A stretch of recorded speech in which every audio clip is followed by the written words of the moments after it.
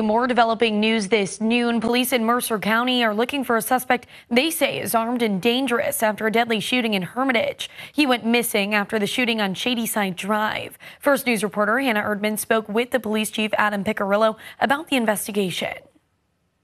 Though the chief has been in law enforcement for many years, this is the first homicide as him being in the seat of chief. This morning around 2:30, the Hermitage Police Department responded to reports of a shooting at the intersection of East State Street and Shadyside Drive. Police say one man, Charles Carr, was taken to the hospital with gunshot wounds.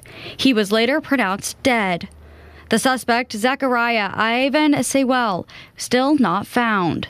Chief Piccirillo warns the public the suspect is armed and dangerous. We're actively searching for him right now. We've taken all the necessary precautions that we need to do as far as where we believe him to be, and we're pursuing those leads right now. Piccirillo says that they are still investigating what exactly led to shots fired.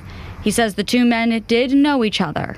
Chief says Sewell is still on the run, and if you know anything about his whereabouts, you're asked to contact police immediately. Reporting in Hermitage, Hannah Erdman, WKBN 27 First News.